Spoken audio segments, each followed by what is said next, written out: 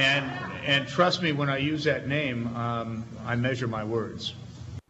What did you mean by that when you say you measure your words? And what leads you to believe Karl Rove is the source for, well, I know you can't talk about what your wife does, but for saying that your wife is a CIA operative? Well, first of all, if you go back and you take a look at the Novak article, it quotes two senior administration sources. That basically is code for the White House. And these sorts of things, the press office Scott McClellan was absolutely denying that he knew anything about it or had any knowledge of what may have happened. That doesn't leave too many offices within the White House that would be interested in this.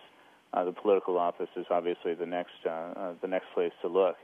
Now, my own sense is, as I said in those comments, is that I want to make sure that the appropriate investigation is done and that it leads in the direction that it leads wherever it may lead to find out who was responsible for this, if in fact the assertion in Novak's article was accurate.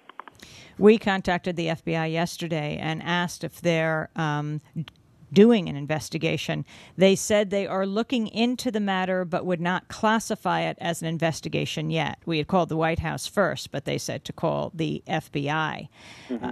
These kinds of issues, when someone charges that a person has had their cover blown, are usually investigated right away. Do you have any sense that, in fact, this is seriously being investigated right now? And would it take an act of Congress for that to take place in the Bush administration? Well, first of all, let me just make very clear that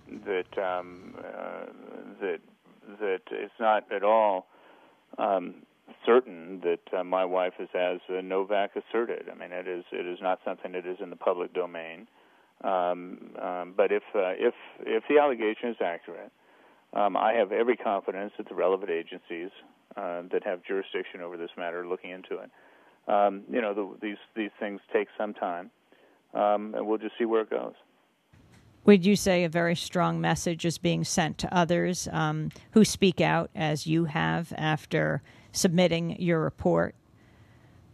Oh, I've said that all along. I've said that it was very clear to me that the intent of this attack was not to shut me up. Now there may have been some desire to somehow impugn my integrity, which is just how the game is played here in Washington. But it was the intent. The intent was clearly to intimidate others and keep others from stepping forward. Well, Ambassador Joseph Wilson, we want to thank you very much for being with us. My pleasure.